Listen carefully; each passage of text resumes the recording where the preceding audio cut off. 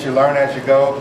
And my favorite part is the tagline where he says, so take a chance on love. In 1970, December 4th, I was born 11 minutes after my sister. She always kind of led the way. And I came into the world, mom and dad, and my older brother and sister who were 6 years old at the time, and they were twins also, Kevin and Karen. And we began living. We grew up in New York City in the projects of New York City and Harlem. And we had no clue how poor we were. We also had no clue we were on welfare. And then we also had no clue that the project was actually truly a government project. And so growing up there, what we did have was love, family, and each other. And that was all we really needed. We didn't need anything else. Anytime things got really, really tough and really, really bad, when push came to shove, I always knew my brother and sisters were going to be there. I knew that they loved me, even though they picked on me relentlessly. They called me sissy, they called me mama's boy. Anytime mom and dad wasn't there, they would gang up on me. One time they made me stand in the center of the room and they threw things at me. In turns, what I did when the mom and dad was there is I blamed them from things. If something broke, I blamed them and got them in trouble. But I knew they always loved me. One time I was coming home from school and my sister and I were walking and this 17, 18-year-old grabbed my ski hat off my head.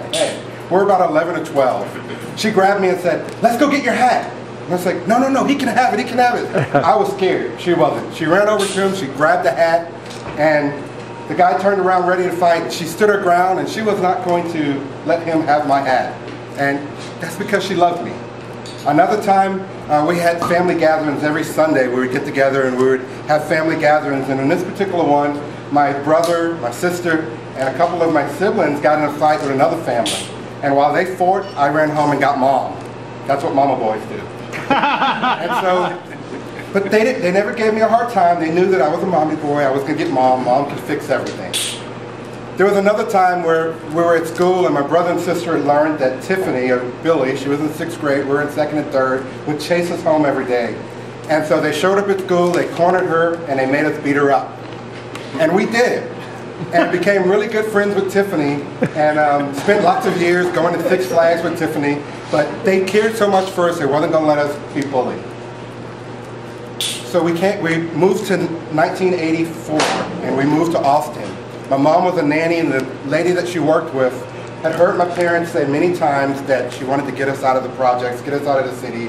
And so she talked her job into allowing us to move with them. If they would pay for her and us, she said she would move. So we came to Austin, we had nothing. We didn't know anyone other than my mom's boss, no family. All we had was each other and love. There was lots of love in our family. Fast forward, I'm 33 years old, and after much inner struggle and battling and personal growth and working on myself, I came to a point where I had to take a chance on love. And after a 5-hour conversation with my sister, 5 hours where I'm pretty certain that she thought I'd actually murdered someone and buried him in my backyard, which I didn't, so don't call crime scene. I told her I'm gay, and she was cool with that. I called my sister, oldest sister in Houston, and told her, and she said, "I'm glad you're finally being honest with yourself. Good for you." I talked to my mom, and she didn't like it. We still have problems today, but we're growing. I talked to my dad. He goes, "You have a Bible?" I said, "Yeah." He says, "You read it?" I said, "Yeah." He says, "Give me a hug. You're a grown man. You can make your own decisions." And our relationship's never been any stronger than that. And so, yes, life's a dance. You learn as you go. Sometimes you lead, sometimes you follow. Don't worry about what you don't know. Life's a dance. You learn as you grow. And I'm so happy that I had my family. I had love all along when we were growing up. And I had the courage to take a chance on love, and it paid off. Thank you. Everybody stand. The renaissance of every great speaker starts with our first speech.